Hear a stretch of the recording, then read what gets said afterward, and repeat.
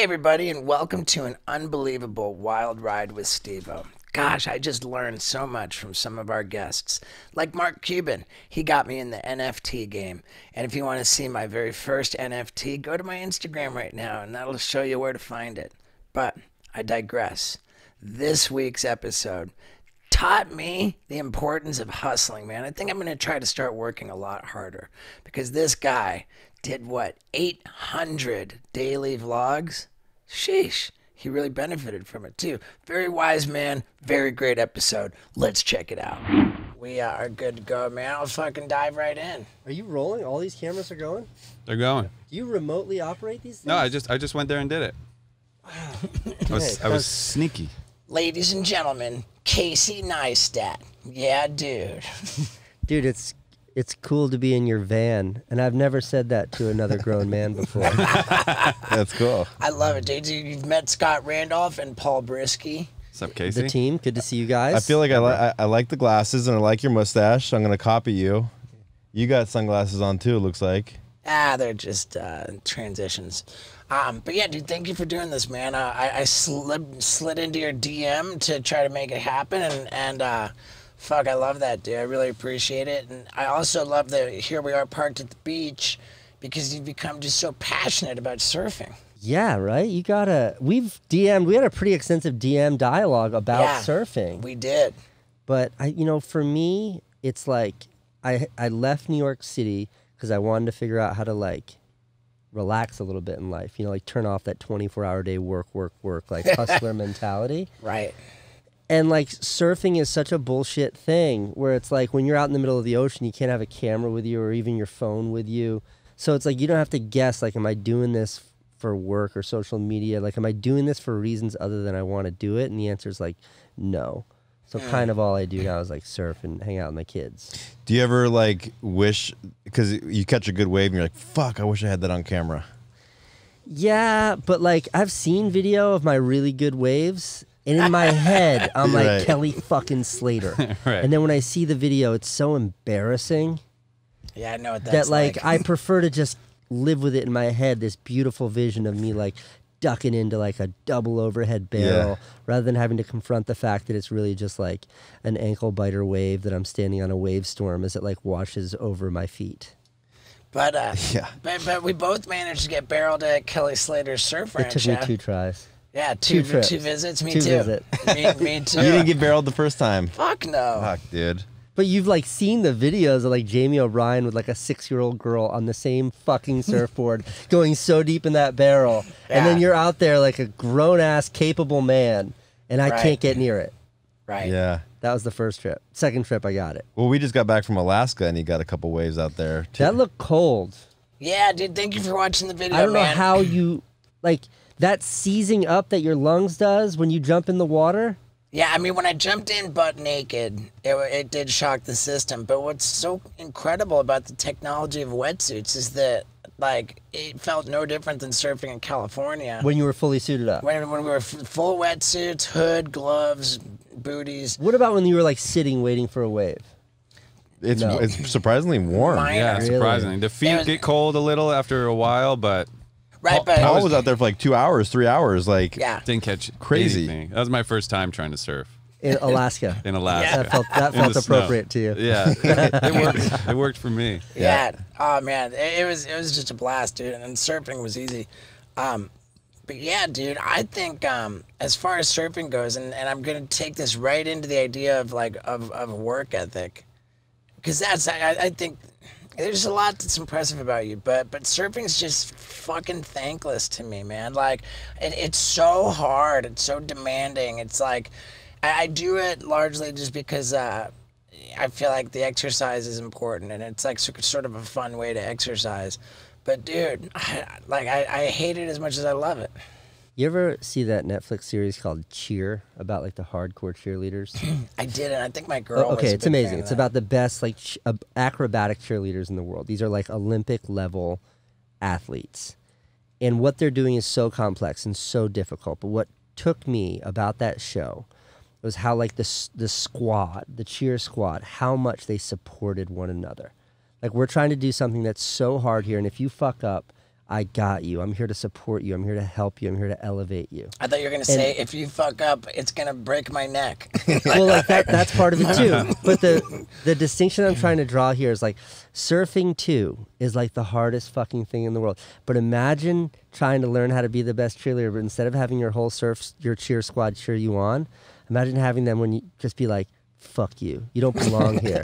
Locals only, motherfucker. Right. Hey, kook, off the mat. That's my fucking wave, right, dude. exactly. Yeah. And to me, like the 0 to 1 in surfing is harder than any sport I've ever tried. And I'm like my whole life I've been doing athletics. I'm a super fit, super athletic guy. There's nothing I've ever done that's had a harder 0 to 1 than surfing. You want to go snowboarding? Never been on a snowboard in your life. End of the fucking day, you'll be able to skitch your way down a green and you'll be fine. Right. Oh, yeah. You want to surf, like 6 months later, you're going to be able to stand up on whitewash. Right. Yeah. Yeah, exactly. Or you might die. Yeah, or you might drown. Like, it's going to be one of those two. Surfing is such fucking bullshit in that capacity. And the whole time you're learning, there's like a bunch of fucking intimidating bros in the lineup yelling at you for doing everything wrong. Yeah, for sure. Humiliating you. Yeah. It's a great point, and you're at the mercy of Mother Nature. whether there's waves. Right. Even if there's waves, maybe it's too windy. Like on top of that, just to get to the beach in LA, it's like an hour fucking drive to get there, and then you got to put on your wetsuit. It's like a really like just putting on a wetsuit and taking off a wetsuit is It's like an Olympic sport. It's hard. Yeah, Like, that's what yeah. I learned trying to surf. I didn't learn how to surf, but like, yeah, putting on a wetsuit is hard, really hard, Right. and taking it off. It's overall it's a motherfucker, and you just sit there like I'm thinking I hate this. Why I'm giving it up, and then you catch that one wave, and you're on it for like 3 seconds, and you're like, yes. You're just paddling back, smiling like, oh, dude, I could do this all day. Yeah, you're like, I'm a god. Right. I am a god. A water conquering god. So I feel like in many respects, surfing represents for you kind of being like deliberate about, like you just said, turning off that workaholic kind of hustle mentality. Yeah, so I lived in New York for 20 years, and like I moved to New York with nothing. Like I was close to homeless as you could be. I had a 3-month sublet, and that was it. So I had no money, no job. Was that still in high school? I had dropped out of high school, but that's how old I was. A teenager. Yeah, I think I was 19 when I moved to the city.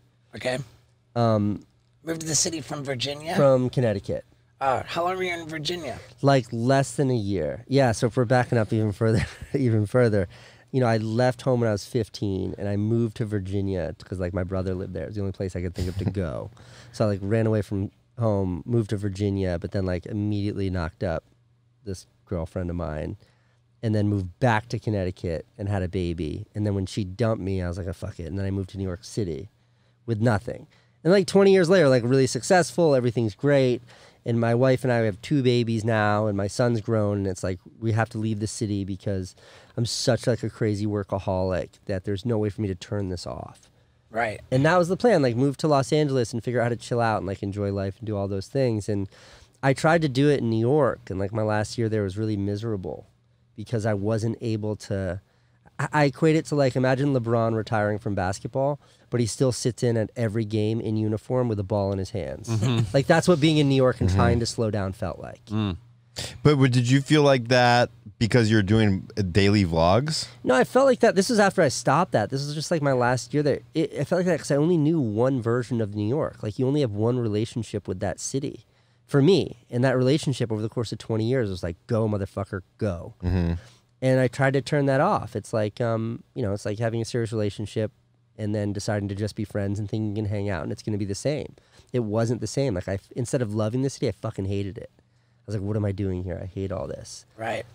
So that's why I ran away to Los Angeles, and like surfing for me is the ultimate stupid indulgence.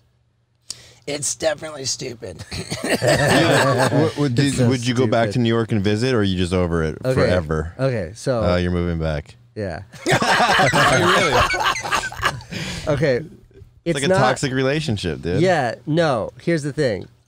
Here's the thing about LA. It sucks. So I want to go back to New York. Dude, I love LA. Yeah. I don't think anything sucks about LA except maybe the traffic. Here's the reason why I think it sucks. And this starts to get into like my own psychotic.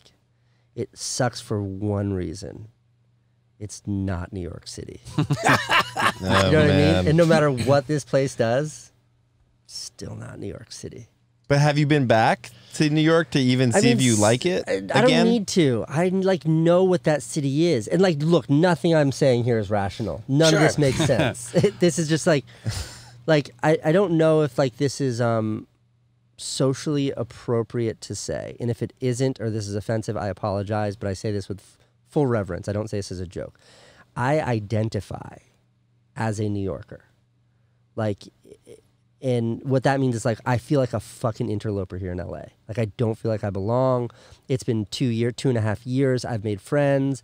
I embrace this place. I go for hikes every day. I run every day. I'm outside every day. I surf like it's going out of style. Like I have embraced this place, and it just like I feel like I don't fit in. I feel like I did before I moved to New York City, where like this is fine. This just isn't my home. Like this isn't right. So, but I read about you that you were married, you got divorced, and then you married your wife again, right? So it's kind of like the New York relationship. Well, we got it annulled. Okay. You got the divorce annulled or The marriage. Okay. See, we seeing met. a pattern here. but the second time around in New York, it's gonna be the best thing ever. The second time around with the wife, it was like mashed potatoes and gravy, man. Right. We figured it out. Right. So maybe like living in LA for these 2.5 years, when you go back, like, do you think that's going to help you sort of find a healthier balance in New York? Well, like, okay, so I don't know what of this is just me rationalizing nonsense in my head so it will make sense. But my general thesis here is that like, you know, sometimes no matter how many times you hit the reset on your like Nintendo Entertainment Center, it just it just doesn't work till you turn it off all the way or you unplug the fucking thing. Mm-hmm. Like I had to unplug, and I did. It's been 2.5 years outside that city. We're not going anywhere for a while. Kids enrolled in school here. We just signed a lease, but like I got New York in the crosshairs. I want to go back. Same borough. I mean, I want to live in the same building. I'm not even joking. But I have this like, I have these like, what is it, like delusions of grandeur? Like I have this have my cake and eat it too plan, which is like, I'm going to keep my truck in New York City and my surfboards. And like Jersey has great surfing. Mm-hmm. Like, you know, Ben Gravy?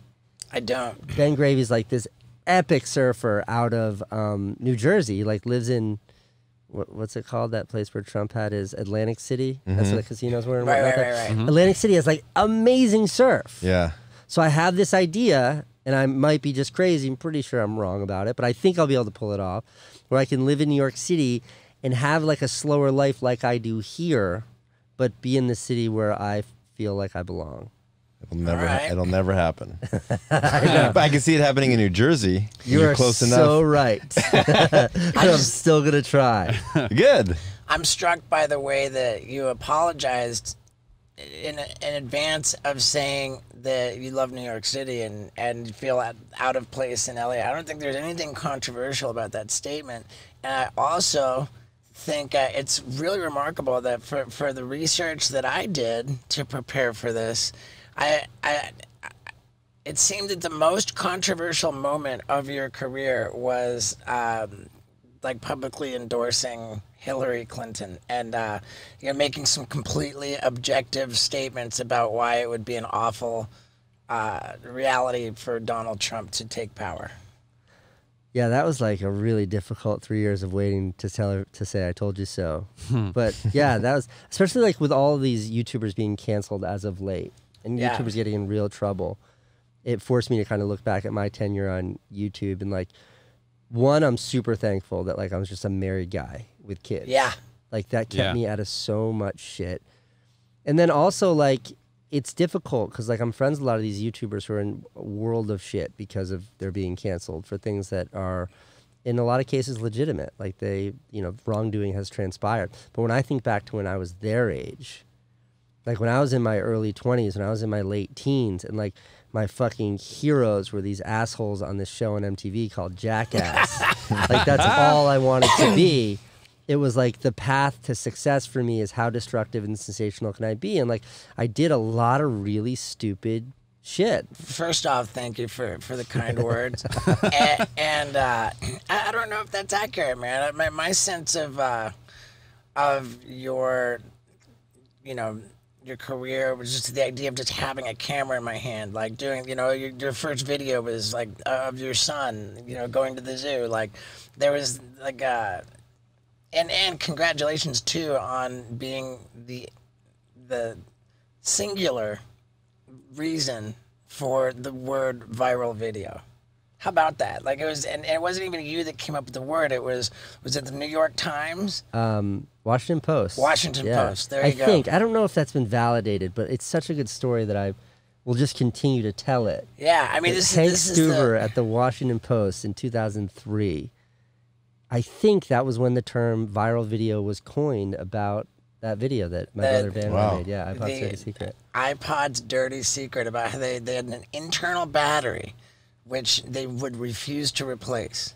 So their idea was, okay, cool, our battery dies after 18 months. That was Casey's experience. Yeah. And then people are gonna be, they're gonna be like, man, fuck, my battery died. They're gonna buy a new iPod. Casey took exception to that. He said, hey, replace my fucking battery. Ed calls him up, right? And they said, now you gotta buy a new iPod. Yeah, rub me the wrong way. Yeah. And this was, like you said, 2003, 2 years before YouTube came out. And there were 6 million views of his iPod video called iPod's Dirty Secret.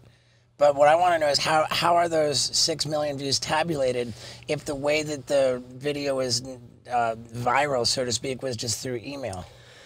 Yeah, so like we had a page counter that would flip every time someone clicked on the play button on the QuickTime. Okay, we built like the most basic splash page possible. I remember that. that makes perfect sense. Just a single page that had one video centered, and you could click refresh and it wouldn't move the counter forward. But if you click play, it would move the counter forward. You could juke that by watching it 10 times in a row. Right. But like whatever, if our margins are still small, like that's. It had like a really big impact socially, like in the world. So whatever the number was, that movie really went kind of gangbusters. That was the first thing that my brother Van and I were ever kind of recognized for. Sure. And then that led to the series on HBO. Yeah. Which, and I heard 2 versions of this. I heard that the guy who sort of greenlit the project to begin with funded it all himself. And then I heard that when HBO bought it, that they gave you $2 million. But I gotta believe that a large portion of that $2 million was just to go and recoup for the guy who invested in it. Yeah, I mean, I can give you specific numbers, but it was like, so the guy who invested in it was a guy named Tom Scott, who's a fascinating guy. He his sort of early success, his biggest success was I think it was after high school. He went, his parents used to do their summers in Nantucket in Massachusetts, a little island there for rich people. And he would paddle around in a rowboat to all the yachts and sell the people on the boats fresh juice that him and his buddy would make in a blender.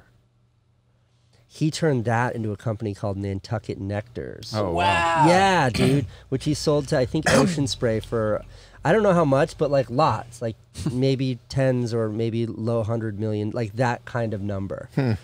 And then after that, he just kind of did really interesting media projects. He started a small sort of cable access channel. And we met him through a friend. And we did some fun video projects for him, with him. And then he was like, I want to do something big. And I think he thought a feature film. And we're like, no, just bankroll us for a year. And in that year, we'll make something good. We didn't know what it was, but we just knew we didn't know how to make a fucking feature film.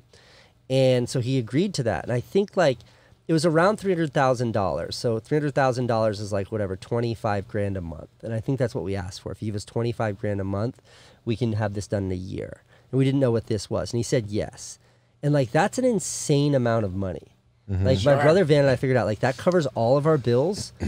And we have 18 grand or something a month to just spend on making videos.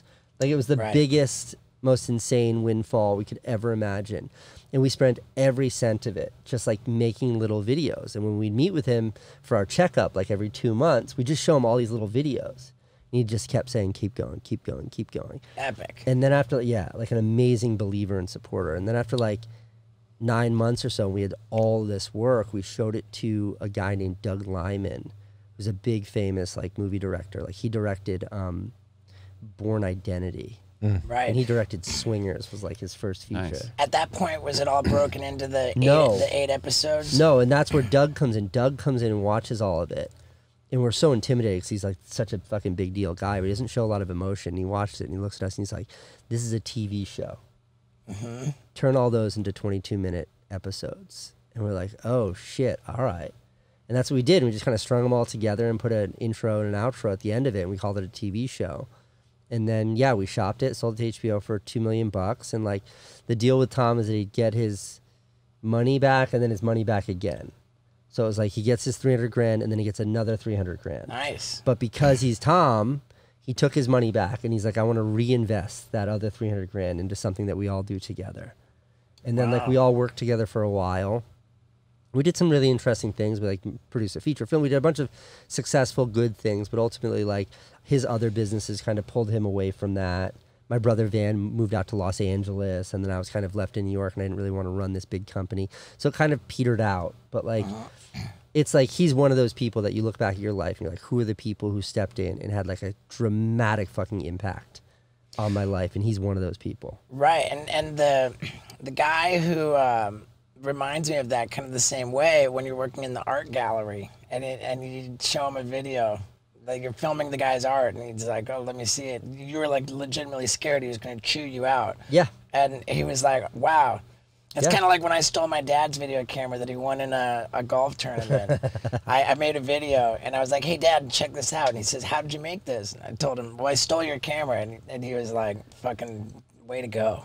That's cool. I mean, like, you know, my older son now is 23. And like when I think about my kids, like, to discover that they have a passion that they're so excited about that they feel like they have to steal to like that like I couldn't imagine being anything but supportive about that. Sure. And like I definitely think like a big part of like the success that my brother Van and I were able to find in our filmmaking career is because like we were really lucky to meet people who recognized that, who like saw a kind of passion, enthusiasm, and then like stepped up to support that. So when you go into YouTube in 2010, after having an HBO series, after having like the world's first viral video, do you feel like in part like, because I felt this way after making Jackass movies and then going to YouTube, like fucking, you know, I've done these big things and now I'm like, this is the most like demoralizing demotion. Now I'm going to upload YouTube videos. And like, did you have any of that? You know, I really think getting on YouTube was the smartest move I ever made, man, because my life is really good today as a result. And you know what I've been enjoying is camping out with my bros and sitting around a fire. It's that time of year, man, and I got this new fire pit that I am absolutely in love with from a company called Solo Stove. And this thing is so portable. I put it right in a little cargo box on the back of my RV, pull it out all the time, man. I think in the last 2 weeks, I've like had 4 different nights with big bonfires, burning up pallets from our new warehouse. Oh man, I love it. I want you to try it because it just lights fires so easily. It's virtually smokeless. It's got these holes which let air flow through. Man, it's the best, and I've been having a great time. And I want you to try it. Plus, if you do this, you'll get a free stand for the thing, okay? You go to solostove.com and use the promo code STEVO. Again, you're going to get a free stand for any fire pit that you select, and there's a great selection. I'm telling you, you're going to love this thing. I'm using it all the time. So, get yourself one at solostove.com with the promo code STEVO and enjoy the free stand that comes with it. Now, let's hear about getting on YouTube. I mean, ultimately, it turned out for me to be the best thing in the world because that's the way that the world is now. And to have kind of gotten on that wave, like, you know, back in 2013 for me, it revolutionized my whole career, and it's singularly why I'm, like, really doing pretty well for myself today. But I had to swallow a pill to do that. Yeah, I mean, there was like, for me, it was a little bit more, like, it wasn't that one click moment decision point. It was like a bunch of fucked up shit happened that drove me to it. You know, so like HBO said no to a second season, which was like, okay, we saw that coming a mile away. show had no business being on HBO in the first place. I mean, like my HBO show is just nothing but like a fucked up YouTube vlog, but on HBO. Before YouTube vlogs were a thing. If I understood what I learned about that correctly, it was like highly critically praised, but just didn't get the numbers. Yeah, and like they put it on midnight on Friday night, so who knows what it would have done if it had been on at a time when people could actually access it. It did really well from a review perspective, but also it didn't look like an HBO show, and that I understand. Like HBO, everything's so like this was when they were pushing out like fucking Sopranos was coming to an end, Game of Thrones was just on the horizon, and then here's this stupid TV show that we filmed on like $80 cameras from Walmart about us like running around New York and doing silly things. And I get why it didn't work for HBO, but so they said no. And then I took like a couple years and I like developed this new show idea, and I pitched really hard. I pitched it to a bunch of people. MTV was sort of close, but I remember like in the end MTV was like, look, we think that this is amazing, really amazing, but we're not sure it works for TV. Maybe we could put it on our website. And I just remember being like, you motherfuckers. Like, I took such offense at that. So, like, some other things transpired, but ultimately, like, that show that MTV said no to, that show that I wanted to make, was what became my YouTube vlog. Which, like, at its height was doing more views in any 24-hour period than, like, every Viacom channel combined. I bet. Yeah. And it didn't start out the YouTube initiative as a vlogging thing. It was more like shorts and, you know, like... Yeah, no, it took 5 years for me to get my first 400,000 subscribers. In 5 years, I got 400,000 subscribers. And that was when you started vlogging, was 2015. I started daily vlogging, that's right. And daily vlogging, like I went from 400,000 to 10 million in like 18 months. Okay, I got to ask about this, because I know that you were really sort of... not reluctant, but maybe you had some just trepidation about, like what this is going to represent as in like obligation, as in like the amount of work, and you know, I'm going to lose my mind, like, and then you said, all right, fuck it, I'm going to do it.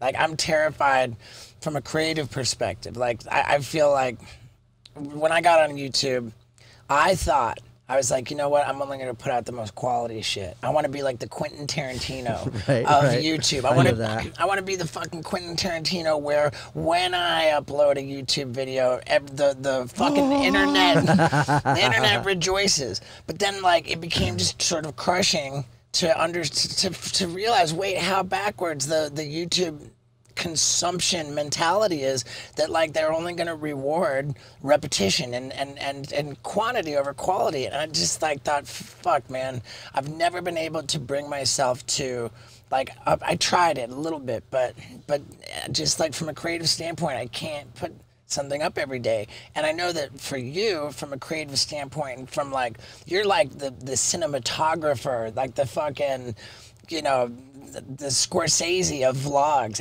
I can only imagine how much you lost your mind.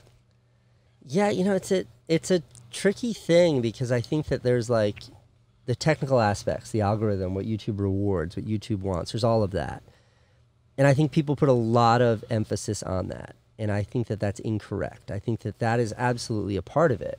But I think it's like 10% of it. I think the other 90% is human behavior. And so like, I wasn't successful because technically I was consistent.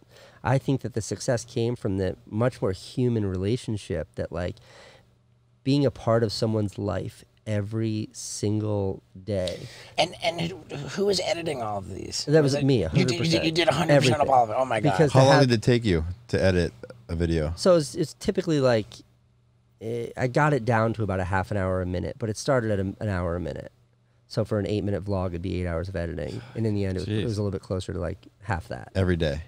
Every day. 70. I think I did 800 episodes without missing one or something like that. You moved out of New York. You're so frazzled. That was in two different bursts, right? There was the personal vlogging, and then there was the vlogging as the company. Yeah, I mean, sort of. It was just basically like, I think there was like 3 or 4 different framings of the vlogs where like I quit with like a big enthusiastic fuck you YouTube, I'm out of here, and then like 3 hours later like crawling back in being like, you know what, actually I'm gonna start the vlog again. Like I just couldn't turn it off. Like I was so right. When you have that level of cadence, like you are so completely, at least I was so completely enveloped in it, where it was like the tail was wagging the dog 100%. Like, I had no idea what my actual life was or who I actually was. I only understood myself as this character. And, like, you would live every moment of your life. Like, I can, like, if I put myself there now, it's like, okay, let me think. What did I do today? I woke up. Act 1 was, like, arguing with Candace, and then I went for a run. And then, like, Act 1 ends in this drive, going from my house in Santa Monica to Manhattan Beach. Act 2 is like I meet you outside your van, Steve-O, and like we say what's up, we chat about the van, and like Act 2 would sort of end with like us sitting down for this podcast. Act 3 would be us surfing, get all the shots, need some dialogue, got to get a GoPro out there with us. Then like the episode would end with me sort of going home, and then boom, I need a little bit of me at the house with the family to humanize the episode, so I got to capture that before it's dark, because at night like it doesn't look right. Okay, and then that's it. And then, like, even if I'm pretending to be there and be present and have family hour with my family, all I'm thinking about is that edit. I'm writing it in my head. Okay, I got more shots than I needed for that first act. I don't need to lean into the running so much. I did that yesterday. The audience is going to get bored. I'm going to give 20 seconds of running tops, and I'm going to include that one line I filmed into my camera when I stepped on, like, a fucking needle. Like, that's the level of, like, madness that your brain becomes. For sure. And it becomes entirely monolithic. Like, I couldn't think about anything else. When people would be like, hey, can we get breakfast someday? I'd be like, I don't think they're going to know what to do if I point a camera at them. I'd be like, I'm sorry, I can't meet you. Like, lunch? I'm like, sorry. Coffee? It's like, I literally will not meet you. You're not in the scene, goddammit. I'm serious. Like, if it was a person who, like, I couldn't make an hour or two work with for my video, I just didn't meet people. Right. And when people would be like, look, let's get together and catch up, I'd be like, how fucking dare you? How dare you? When someone's like, yo, let's go grab a drink, I'm like, are you fucking nuts? Like, first of all, like, by the time it's dark time, those are edit hours. Second of all, a drink might fuck up my brain enough where I'm not be able to edit on time. Like, how dare you? And it became like, that's what I became. Like, I became a monster. And yeah, and turning that off was really hard, because the crazier I got, the more it was sort of rewarded, the more success I found. Mm-hmm. Sure. I mean, Paul and I, we edit all my videos. And I think that, like, we can intimately relate to the psychotic, like writing and producing in our heads and this and that. And, like, we collaborate on that. I don't know how you do that all by yourself and every single day. So yeah, we don't have that. 800 videos, daily vlogs. Yeah. The first burst was 500 every day. Yeah. Which is 18 months. It's fucking insane. So then, now I'm gonna get to the question that I've just been dying to ask, and you know, apologies if it's if it's rude, but you create this platform called Beam, which was sort of Snapchat before Snapchat, and you know, it kind of it evolved through like sort of different kind of iterations of what it was. You sold it to CNN for an estimated $25 million, and then you referred to its ultimate demise as taking an L. And my question is, how the fuck do you sell a hotcake for 25 million bucks, and then that's an L? Okay, yeah, where's the L? It was an L for a couple reasons. It was an L because it wasn't a billion.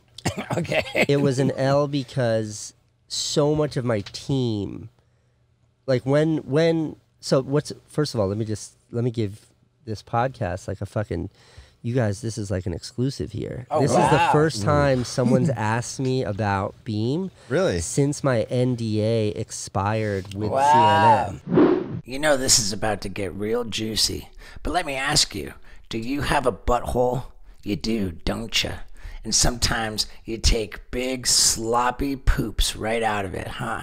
Well, when you do that, why would you just wipe it around with dry toilet paper when you could wash it properly with a bidet from Hello Tushy? This is my favorite product that I've ever promoted on this podcast. Ladies and gentlemen, it is so refreshing to get done taking a big dump and then just twist the knob on the Hello Tushy bidet and blah! It just blasts your butthole with a refreshing, clean spray of water. And then you grab the toilet paper. And when you give it that wet wipe, it's so just wonderful. And you look at the toilet paper and there's not even any poop on it because you've cleaned your butthole properly. If you don't already have this, you're out of your mind. But the good news is I'm going to give you a deal on it.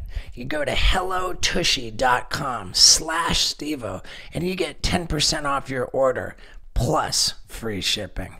Man, don't walk around with a poopy butthole anymore. Use the bidet from Hello Tushy and clean it properly because it feels so good. So one more time, for 10% off your order and free shipping, go to hellotushy.com/Stevo. Now let's get this juicy first scoop. Wow. Not that I'm sitting on any secrets. Like, I'm an open book. In fact, like, it's so fun I can talk about this now, but like there were 3 different occasions over the course of that 4-year contract where like CNN called my like people and they're like, yeah, Casey's talking about shit he's not allowed to talk about. And my agent would have to call me and be like, hey dude, you gotta shut the fuck up. And I'd be like, fuck, I'm sorry. Like I'm incapable of not being open. Like I'm just like, that's just the kind of guy I am. Sure. When did your NDA expire? I want to say it was 4 years, 4 years after the deal was signed. So like last May or something like that. It might have been 3 years.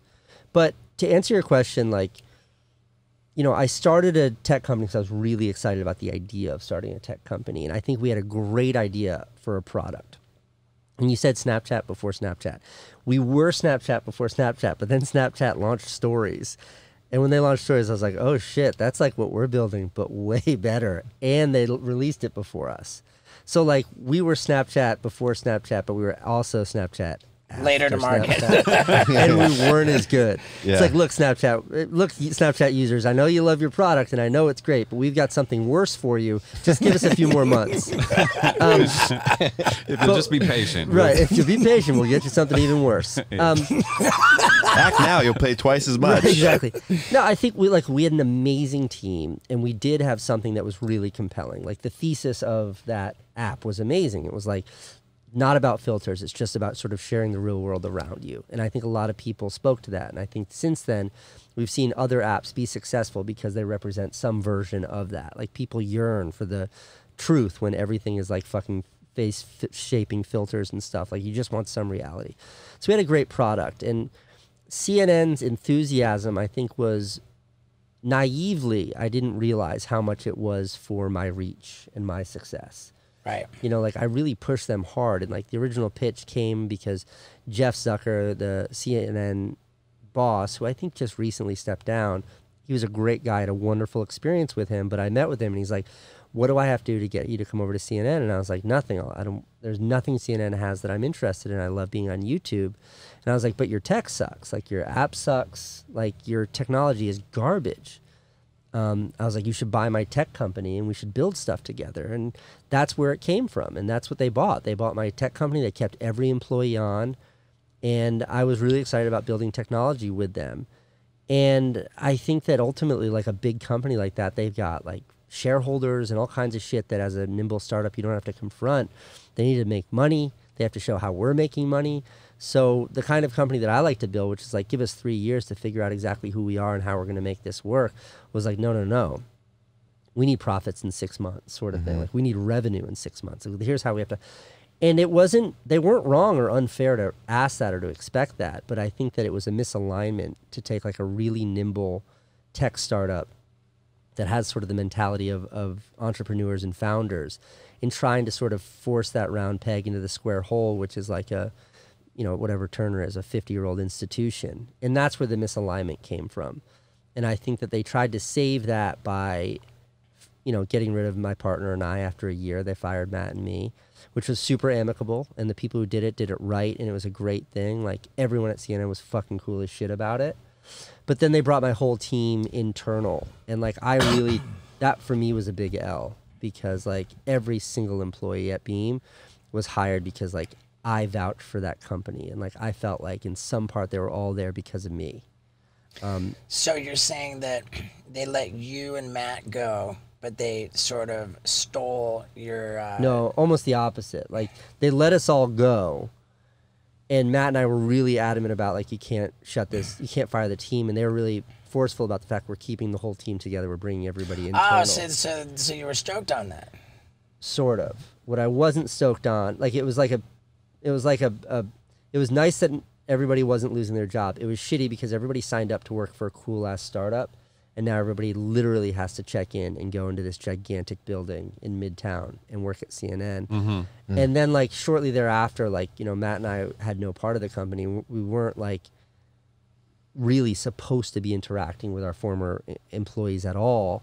But, you know, you start hearing stories and people are unhappy and people start leaving, and then they broke up this team and this team's not working out, and this person could keep their job if they moved, so they didn't keep their job. It just sort of fell apart. And, like, the money, the paycheck, fuck yeah, like, big success. I couldn't be more excited about that.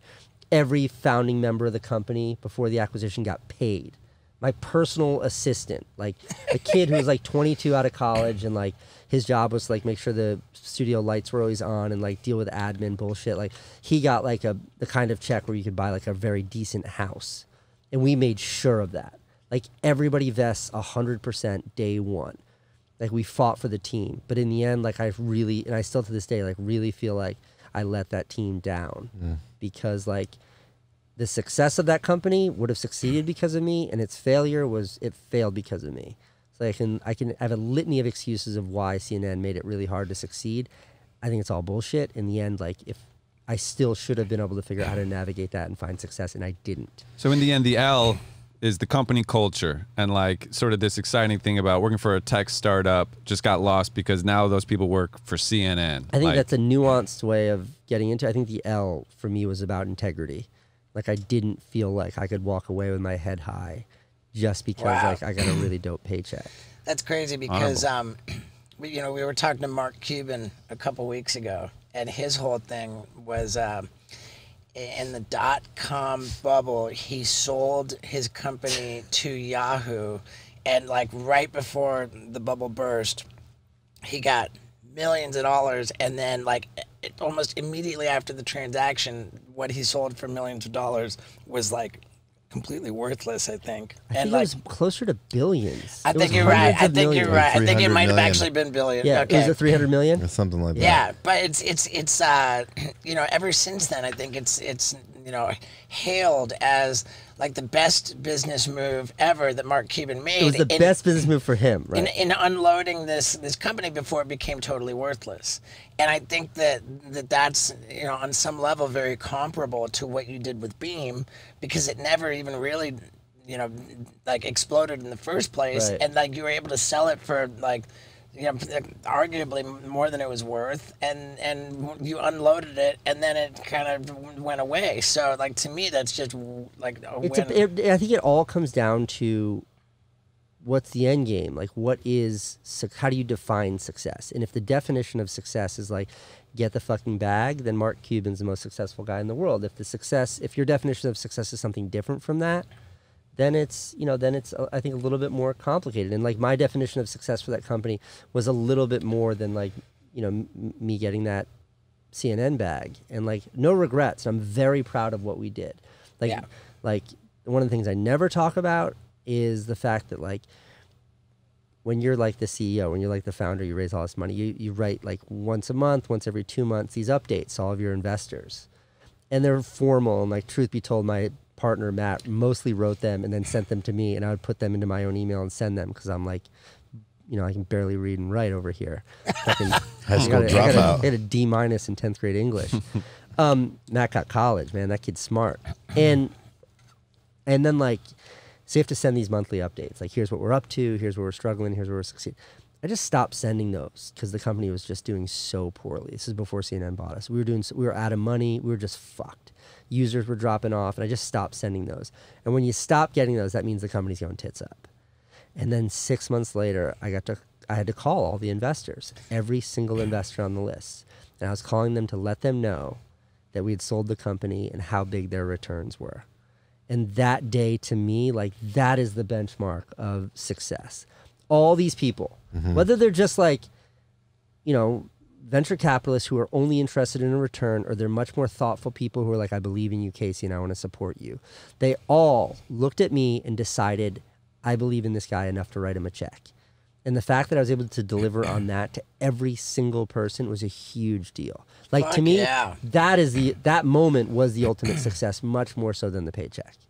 So when I talk about like an L at Beam, like, again, I got that paycheck, was great, but like, if the paycheck had been a fraction of that, but like we had built something that to this day is still thriving, and all those employees like went on to bigger and better things or felt great about what their contributions were, that would have like, I'd sleep with a bigger smile at night. But how do you know the employees aren't thinking that right now? They might be, but I know that like in the years, months after we sold the company, whether they were working for us under CNN or they were working directly at CNN under a different boss, that it wasn't the same level of enthusiasm and satisfaction that it was working for a nimble startup, or actually a part of something that is kind of your own, that you have a kind of ownership over. Because they all had a bunch of barcodes on their necks, Scott. Okay. Sorry. Scott, it's also like in that space, and I've been out of the tech game for 5 years now, but like then, and I'm sure it's the same way now, like mobile app developers that can deal in video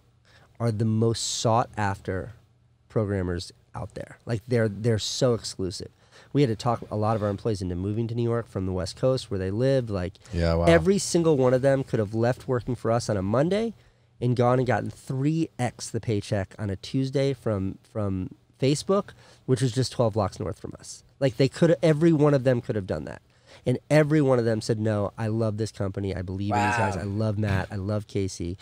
I want to be a part of what they're building. And like the fact that I wasn't able to deliver on that, like that sucks. That sucks. These are people that are all fucking smarter than me and more capable than me, and that have like built their careers out. And like that's part of their gamble too. They knew they were taking a chance. But like, man, would I have loved for every one of those people who took a chance on me, for me to be able to just like give them those kind of dividends that I was able to give those investors. Do you have another startup in you? I don't know. I mean, it's like a much bigger conversation, which is like, now I'm sort of confronted with this fact that I'm 40 years old and I've got money, which is weird. It's like, used to be on welfare, and now I've got money. And like, I don't need to work for money right now. So therefore, like, where's the motivation? And if you like dig deep enough in yourself, like where I've landed is like, I can either go work for money or just like hang out with my 2-year-old. So like today she and I like played in the garden and like tried not to prick our fingers on roses, and then we ate like candy. That was way more fun than starting a company. So so like that's kind of where I am right now, is like, I don't know, when you're faced with the question of like, you can do whatever you want today, what do you want to do? Every day for me is like, I want to play with my kids and go surfing. Yeah. It's crazy. It's probably just do that until you don't want to do that anymore. Well, that's where we, come back to New York City. How often are you uploading YouTube videos? Never. Never. I've uploaded once in the last 5 months. All right, well, let me ask you this. How much was that Etihad plane ticket? It's the most expensive plane ticket in the world. I think it's like 50 grand. Unbelievable. But like the whole story. I started watching, like, I got to the video, so I didn't want to. Did you say how much it was on the video? I might have. I don't remember, but it. 3-room suite on the plane. On an airplane, and where are you flying to? Fuck, Abu Dhabi? He's like Palm Springs. So it goes like this. So how do you get those, dude? So I've always been obsessed with like first class. Yeah. Because I spent the first like 10 years of my real career where I was traveling nonstop, whatever's cheapest. Middle seats in the back on whatever the shittiest airline is, that's what I fly. And like the more you pass by those seats up front, you start to get a little obsessed. And I went through all of these like different versions of obsession. Like finally figured out how to almost always fly first without ever paying for it. That was like mid 2000s Casey, where I didn't have any money, but I got really good at faking it. Wow. And then and I started to find success, and I'm still sort of obsessed with flying, even though I don't get on planes anymore. But what happened was, I think it was 2016, YouTube, at the height of my daily vlogging, YouTube said, come be a speaker at our Brandcast, like our annual summit in Australia. And I said, I can't, it's a 2-day flight, and I need to make a daily vlog. And I was like, I'll tell you what, if you fly me through Dubai so I can go on this fancy plane, I can make videos about the flight. And they're like, sure, no problem. Except for they bought me a fucking business class ticket. not first class. And I was like, okay, I'll It's make only 2 this. bedrooms instead of 3. Well, that was the thing. It's like they like sent me business class. I was like, shit, I said first. And then like I was like, wow, they spent like 10 grand on this ticket. And I was like, I'm not gonna say anything. Like I can't complain. Like who the fuck am I? So I made the video about flying there business class, and it was like fine, and people watched the video and stuff. I'm flying back, also business class. The airline pulls me aside. They had seen my video, and they wanted me to try out their first class experience. That's how I got the free fucking first class on the flight. So does that mean you had to turn around and go back after your return? No, it was a flight from Dubai back. Yeah, that's right. So I'm flying gotcha, back. return flight. I'm flying back from the States, like my return flight. They saw it when I was in Australia. Right. Because I'm uploading, like, I shoot the video today. It's posted tomorrow. So they grabbed you. They grabbed you In on the your airport. on your connection in Yes, Dubai. literally, like going down the shoot, and I got all my cameras and shit. I'm Damn. talking to myself, and like, excuse me, Mr. Neistat, and I was like, fuck, please don't say I can't film on this flight. Please don't say I can't. And they're like, we were able to upgrade you to first class, and I'm like, me? I was like, this is like a culmination of every dream I've ever had, all rolled into one. So that's what happened. And then I made that video, and that video did like 70 million views.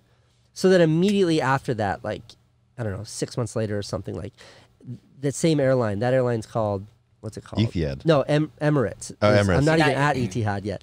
Emirates announces some new first class situation. Everybody on Twitter is like, Casey, you should check this one out. And sure enough, like they reach out and they're like, hey, you want to try our new first? And I was like, I do.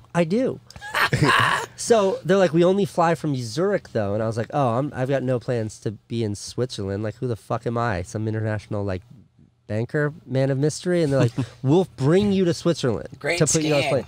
And I was like, great, I'll go to Switzerland. I'll ski. So they flew me in their plane. And I remember getting on that plane and I was like, they're showing me all the first class cabins and no one's in them. And I'm like, whoa, when do you board the rest of the flight? And they're like, no, we haven't actually launched this yet. You're the only person in this cabin. And I was like, oh, shit. Whoa. Okay, so that was number 2. Then we get to the ultimate, which is this Etihad. It's called like the apartment because you get 3 rooms. You get a bedroom, you get a bathroom with a shower in it, and then you get a living room with a big screen TV. And then you get a hallway, which connects all of it. It's bigger than this, without a doubt.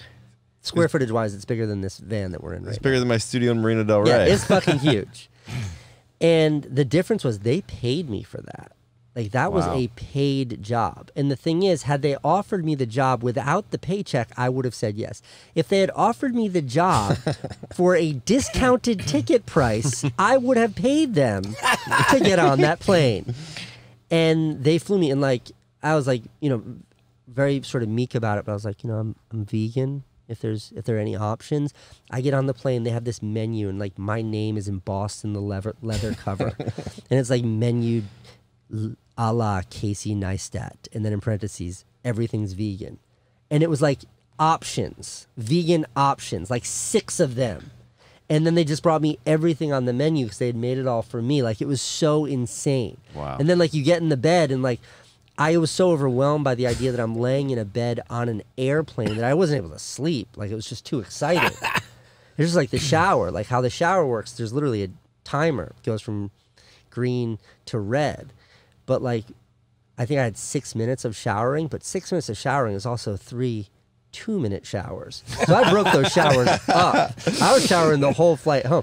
No, that was really exciting. But, like, that video did, 30 million views or something. So I don't know how to equate that value, but you have to imagine that it was a much better deal for the airline. How do you make a commercial that gets a 10-minute commercial that gets 30 million views for the price of a stupid ticket?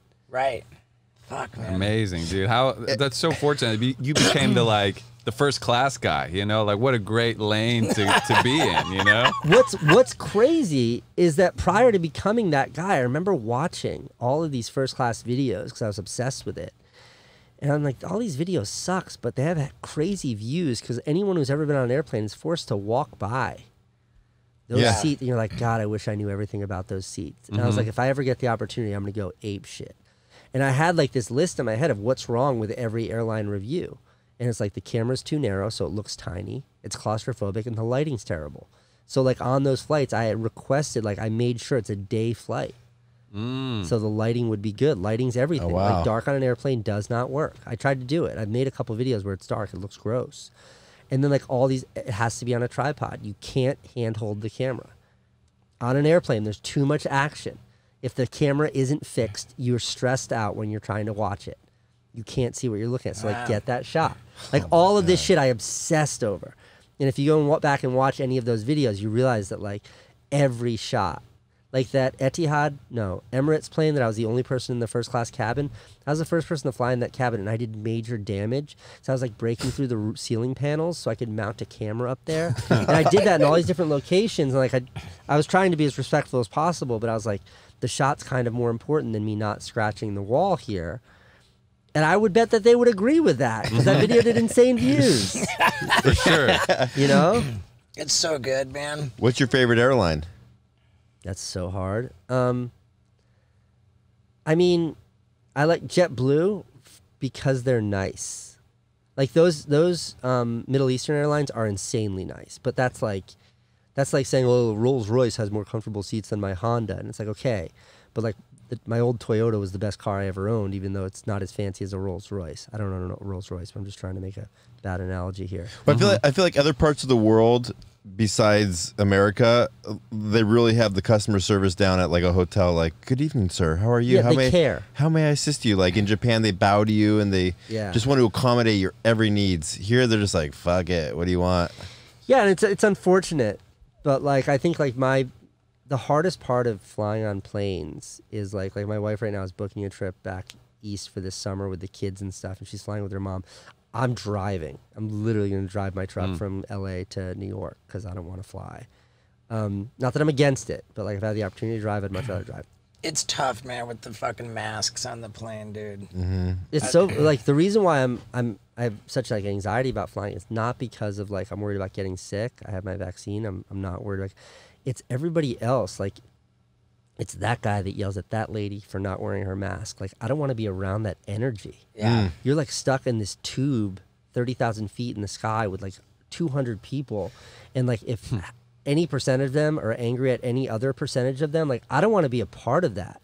And that fucking stresses, it freaks me out. Wow. Yeah, dude. Have you always been like that? Just like, be careful the energy you hang out with? No, I've definitely gotten super weird as I've gotten older. Yeah. I mean, I think there's a way to sort of sum up Casey the way he's always been. I think it's just one word. It's just hustle. You know? Like, yeah. Well, I'm trying to turn that off, Steve-O. Yeah, actually, I'm curious about that. So with turning off this, like stopping the daily vlogging to reset your brain to just be in the world and not be thinking about a vlog all the time, like how long is that transition? And were there some things that, like surfing, where it's like you do it because you love it, you're not even filming? Were there some things where you're like, oh wow, I actually like doing this because now I'm not filming it, but I'm still doing it. Like, oh, I didn't even realize I actually really like this one thing, you know? Yeah, like my wife is a good example of that. I'm not even joking. I'm totally fucking serious. Like spending time with her, but no cameras. We were on the like verge of divorce the entire vlog chapter of my life, like right on the edge of divorce. And I would do everything I could to appease her, and I do mean appease, because I wasn't invested in like fixing the relationship or anything like that. I just needed her to like not be pissed at me for today so I could put her in the vlog. And that sounds, it's like the most awful thing, but I'm just being honest. Like that's literally what it was. And now like I like hanging out with her. Like I tweeted after I quit vlogging that like been spending time with my wife. Turns out she's pretty cool. And like everybody's like LOL, haha. And I'm like, no, I'm fucking totally serious. And so stuff like that, socializing.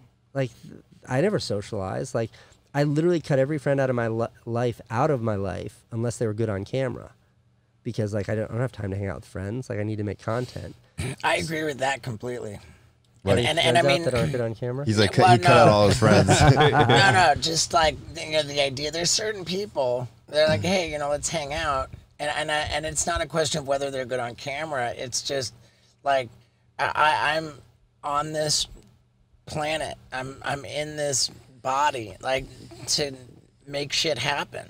And like if a person isn't contributing to like me accomplishing some kind of a goal that matters to me, then fuck no, I don't want to chat over dinner. It's not about being on camera. It's just about being like goal oriented. It's unproductive. To Yeah, just sit about there and being just eat a meal. productive. Yeah. Yeah, I have no interest in a conversation or spending time socializing because that doesn't advance a fucking objective, a goal. Is that something you ever hope to turn off, or you're just riding it? You know what I mean? Like, You know, the same like, way. and I feel so strongly about that. And then, but the difference is, like, with my girl, I'm in a relationship with Lux, and like, I'm like, man, like, and with you guys, like, we don't have to be working. I love being around you guys. Yeah. But I do not want to bring more people into that circle. I just don't have any interest in that. I only want to work 7 days a week for the rest of my entire adult Scott life. and I both.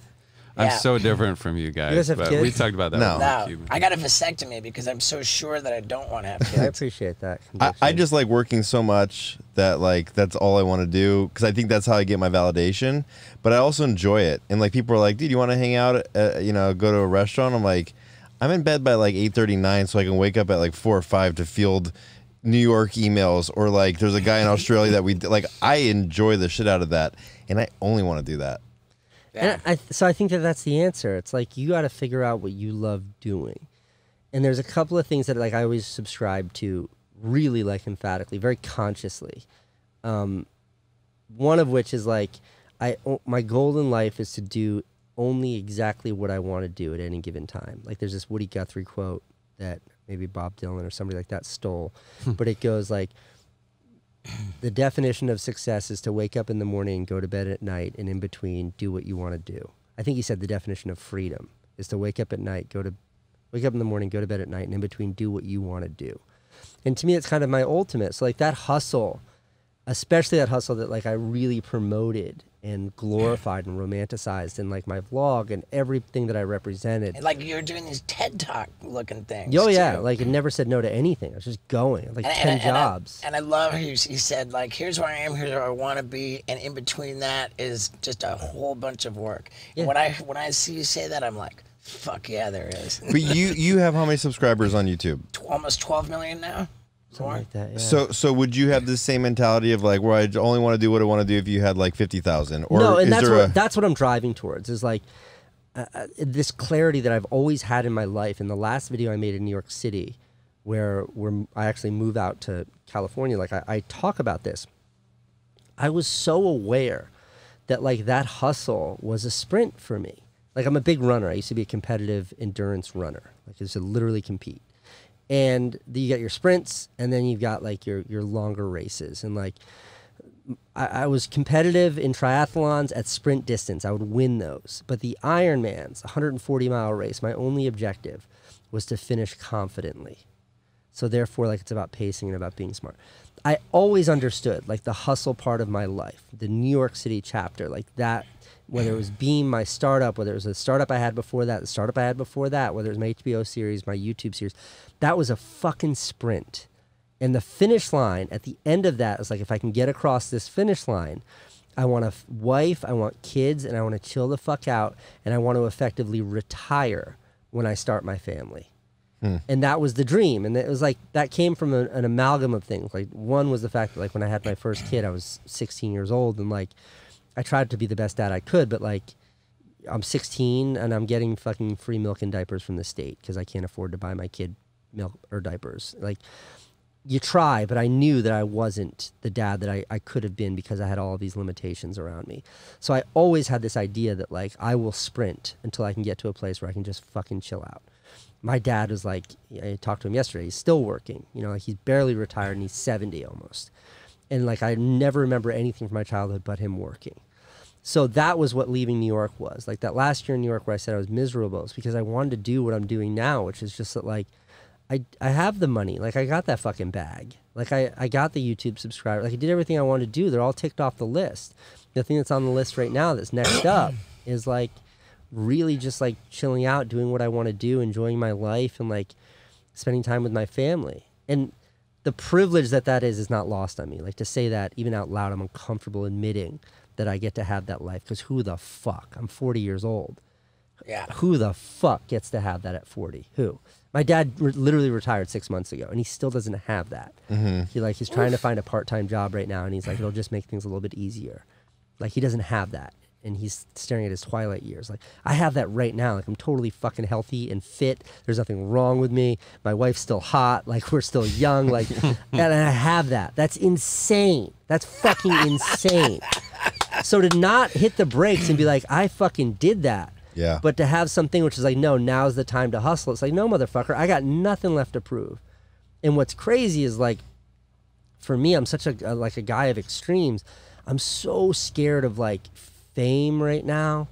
Like, I'm so like, part of the reason why I'm struggling to make YouTube videos right now is like, I don't want to put myself out there. Like, I don't want to be recognized. I don't want people to talk to me. I don't want people to look at me anymore. Like, I did that. That was cool. I tried it. Like, I got to try fame. Fame is amazing, right? No one's trading it in. No one's trading it in. But like, Good answer, dude. I just wanted to try it. And like, I got to try it. Like, I got to be like a somewhat famous, like, C-level celebrity for a minute. And I didn't really, like, okay, let's turn that off. And it's like, it kind of bummed me out that I don't know how to turn that off besides like trying not to further it. But like, I got to try that, and that's really special. I got to know what it's like to run a company. I got to do all these things, and like, I just need to appreciate that, because I don't know if like maintaining that cadence is I do know that it's just not interesting to me right now. Yeah, cool. It's epic, dude. I sorry to cut you off. I know you're gonna say something, but there's a guy in like the 30s. He interviewed like all the billionaires of the day, and they asked him what the definition of success was, and it was peace of mind.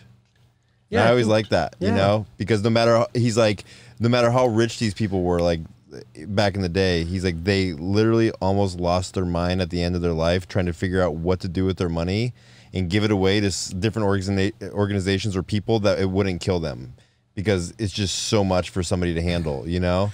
Yeah, what's that? Daniel Day-Lewis, There Will Be Blood? Yeah. Yeah. That's literally the fucking movie, is that in this guy's pursuit of money, or the only version of success that he understood, he lost everything. Every person that was close to him, his family, his son, his partners, his friends, everything. And the movie literally ends with him sitting by himself over a dead body. And he looks to the camera and says, "I'm finished." And like, there's not like, that's not that far of a fucking abstraction. Like, that's real. He So, drank like, their milkshake, dude. To kindly, I drank your milkshake. To like constantly be gut checking. How do I define success right now? Like that TED Talk you're talking about, I defined success then really acutely because it was something for me, success right now is like, can I be a good dad? Can I be a good husband? And can I be present? And that's such like a wishy-washy fucking new age stupid thing to say. But like, I never got to do that. And I look back at those hustle years that like, I'm so guilty of romanticizing. And like, the reality was like, there's a lot of glory. The glory is all anybody saw, including me. But the reality of the day-to-day was fucking misery. It was shutting out anyone. Like, you want to have a conversation with me? I'll look you in the eye and nod my head.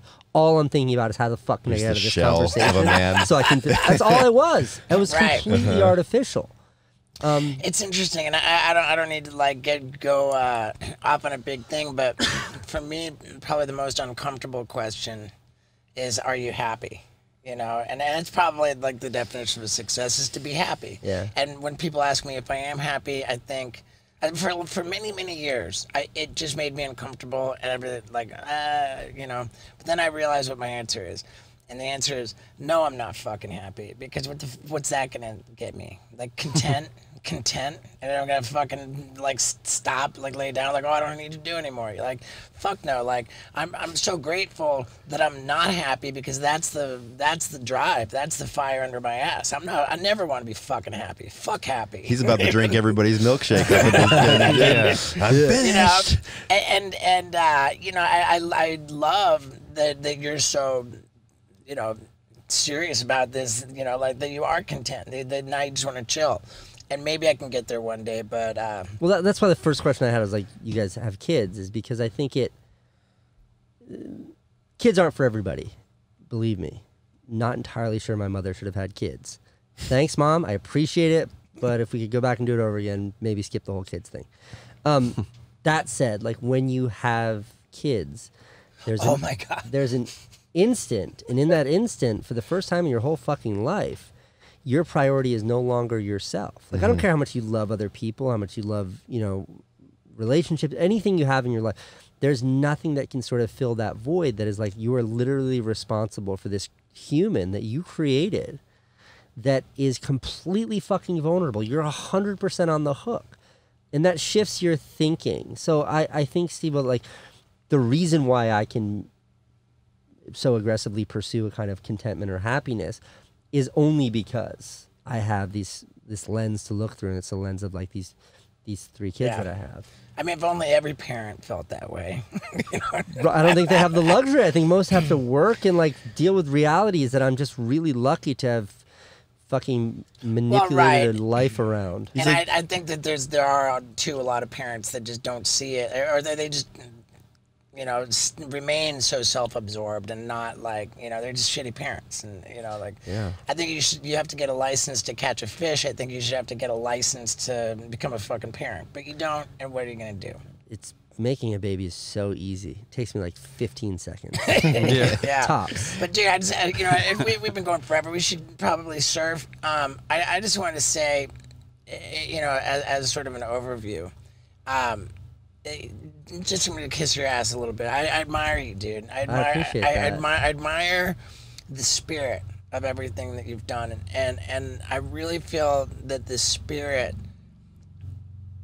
overall is there's such a positivity, and what's unique to you and your spirit is that the positivity is authentic, and I say that with just such disgust for all of the artificial, oh, let me get the views and the likes, and by saying, hey, you can do anything that you put your mind, all of this fucking artificial positivity just makes my stomach turn so much. And you know, the old saying, actions speak louder than words. You know, like when you're doing your TED Talk and you're talking about like hustling and like I say yes to everything, and if it involves a camera, like I'm in, and like just all of that, man. Like I just see that there's actions behind like your positivity, that it's not artificial, that it's authentic. And now like here you are like evolving, you know, like you're not, you say like, oh, well, that was me during my New York phase, that was me, all these days. And it's great that you can evolve through your phases and be authentic, and it's a fucking honor to know you, dude. I appreciate that. They're very kind words from you, Steve-O. Yeah, well, I mean it. Fuck yeah. All right, dude, let's fucking surf. Let's do it. Thanks, That was good, dude. That was Super fun. What a cool dude. And let me tell you, he's a rad surfer too, man. We paddled out right after that, and I did not catch a single wave, and he was just catching them all over the place, riding them all. Dude, it was really pretty impressive. And I was inspired as well. So very shortly after getting out of the water, and so I came up with the idea, what if I did a daily vlog between now and roughly when Jackass 4 comes out? I mean, so I reached out to somebody who I had in mind and said, you want a job? And they said, yep. So it looks like I might actually try it, dude. I might actually try it. And why not, man? Get inspired by guests. Like I said, I got that NFT going, man. You can check it out. Life is good, man. All right, take